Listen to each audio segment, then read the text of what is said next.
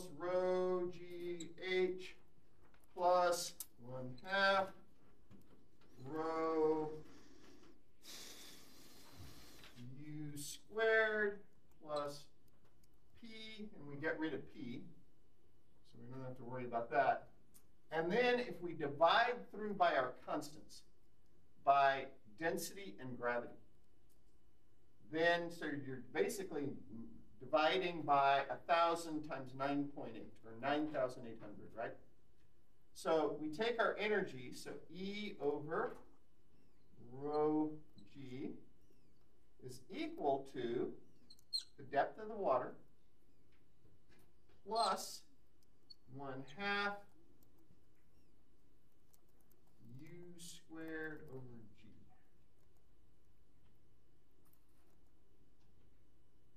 And now we have an equation where our energy, if you go through, this ends up, the units here end up being meters.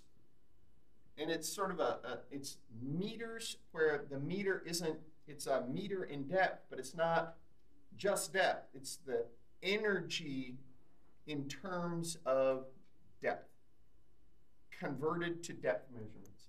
Because remember we said we could add, by making the water deeper, we can make it, we add depth, it gets more energy. Same thing, except now we're adding a little fake depth that is related to the velocity of flow. So, and we call that, we use a capital H for that, and we call it total head. And the depth of the water is called head, is the name for it. And total head gives us the total energy in the stream just redone in terms of depth, because instead of having to say, that's got 26,800 cubic, joules of energy, you can say, oh, it's got 5 meters of total head. It gives us nice, simpler numbers, and it turns out to be important. Okay, everybody got that? I'm seeing some confusion. Anybody confused by how this works? We're going to do some sample calculations. Okay. So,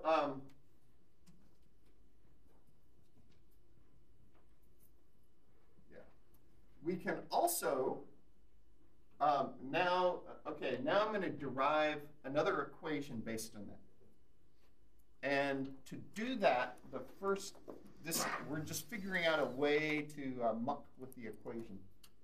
We're going to take our total head equation, and we're going to replace depth with discharge. And we're doing that because notice what I've done here. Now I have everything has an H in it.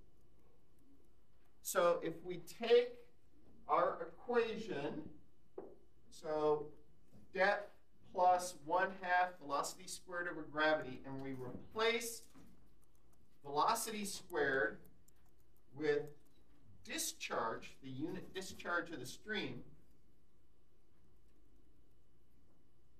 Actually, I better use a small q, because that's what we do there. Small q squared over h squared.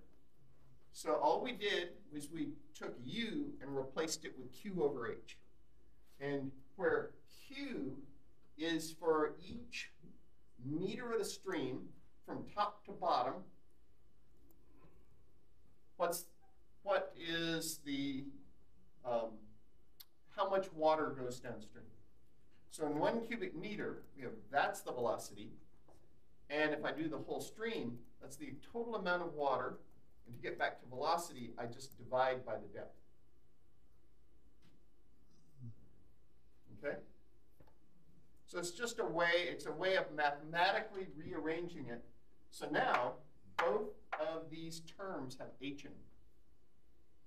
So now we're representing the stream as this equation now says that the total energy in the stream is equal to the depth of the stream, makes sense, right? All that potential energy, plus the amount of water per unit width going down the stream squared divided by depth squared. Okay? Notice this is a quadratic in terms of depth. One, if we were doing it as an algebra equation, it would be 1 over x squared plus x. Yes? It says the depth of the stream, and then what divided by the depth squared? It's, okay, the term we're putting in here is Q, and Q is the discharge per meter of stream. So you got a stream, it's 30 meters wide. Well, 1 meter of the width of the stream, all the way from top to bottom, has a certain amount of water going down it. And we call that the unit discharge. So if you just multiply it by the width of the stream, you get how much water is going down the total stream. And that we use a capital Q for. And so that's so Q divided by H, by the depth of the stream, is equivalent to velocity. This is just, and this is sort of a way, what we're doing this, because now that's an equation we can solve. We can integrate or differentiate.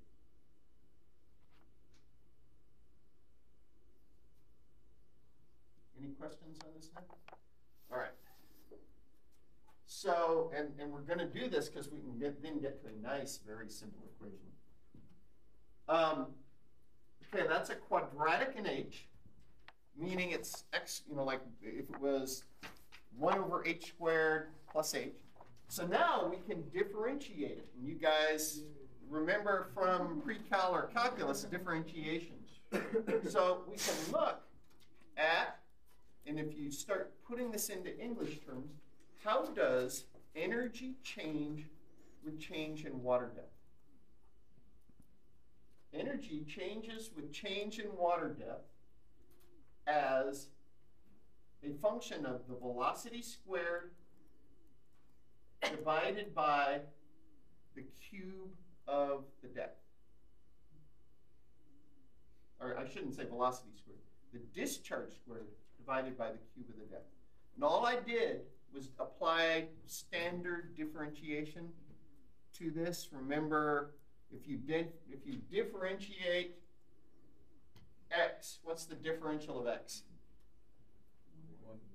1 or a constant, right? So the constant. If I differentiate 1 over x squared, what's that? 1 over x cubed, right? So that's where this equation comes from. Here's the x, there's the x cubed. Don't worry, you're not going to have to do this, but I want you to know where we're getting this. So what this says, okay, now let's put it back in terms of, now we've done this, we can put it back in terms of velocity. And when we do it, and remember, what's Q? Q is equal to U over H, right?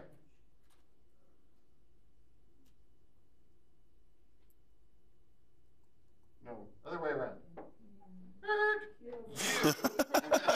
U equals Q over H.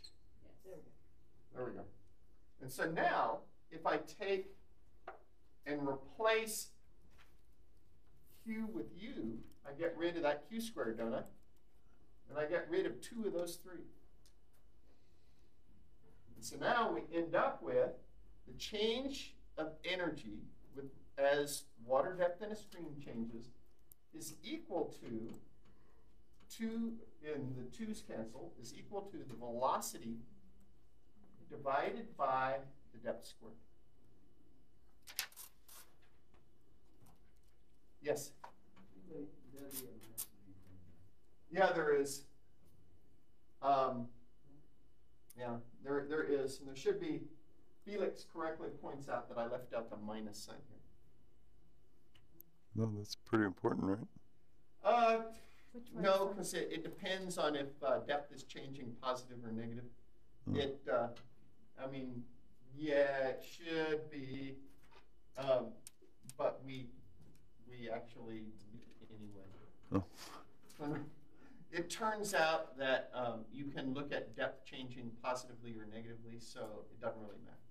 So when we get to the final equation, the one we actually use, we cut out the. Oh. All right. So when we finish, so here is what that equation looks like. So if we hold, the first thing to do is let's hold the these are from an engineering text I found. And so we're holding the discharge in the stream constant. You can't change the amount of water going down the stream. And they're using Y as RH, because they're weird engineers. And here is our total energy in the stream, so that's H. So as the cool thing is, so for energy being the same, as energy in the stream increases, the depth of the stream can either decrease or it can increase.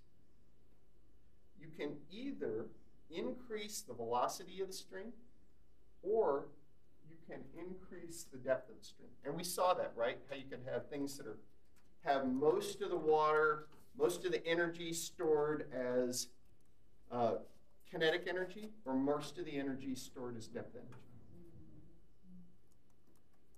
And so, for any energy in a stream, there are two states of flow. Two different equally valid points where the stream is stable. So there are two water depths and two velocities for any stream, except right there. And we call that the critical point. And we call the flow at that point critical flow. Critical flow is where the point at which you can change the depth of a stream up and down a little bit without changing energy at all.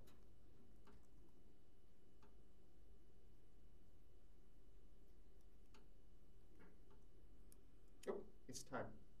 Let's take a little break. Or should I finish? Probably should finish this, and I'll give you we'll do a shorter second one. I'll get you through the confusion before I. So, is everybody okay on the fact that there are two states of flow? All right, cool. We call the deep, slow flow subcritical flow. We call the shallow, fast flow supercritical flow. And so here is the final equation. That velocity squared divided by, notice this is how we got rid of the -1, is divided by the depth is equal to 1 at the critical point. That's where we held everything. That's where the change in depth with change in energy is 0. So that tells us what the critical flow is for a stream. And this here is called the Froude equation, F-R-O-U-D-E, from a guy named Froude, not Freud, because he has an E in his name, right? Wait, how do you spell Freud's name? Same? F-R-E-U-D. A-U-D? E-U-D. Yeah, there's Yeah. But there's an I thought A. it was different. Yeah, this is Froude. Freud. Anyway, Freud. the Froude number, you basically take the square out of it, and so you take the square root of everything. Oh, So the Froude number is the velocity divided by the EUD. square root of depth. Huh? Oh, we're just debating on the spelling of Freud. Yeah, Froude. Anyway. So when the Froude number is 1, you're at critical flow. When the Froude number is less than 1, velocity small, depth is big, and you're in subcritical flow. When the Froude number is greater than 1, you're in supercritical flow. It's shallow and fast. High velocity, low depth. So did I work you through that without too much confusion? Cool. We'll come back and we'll make a few calculations. Yes? I have a question.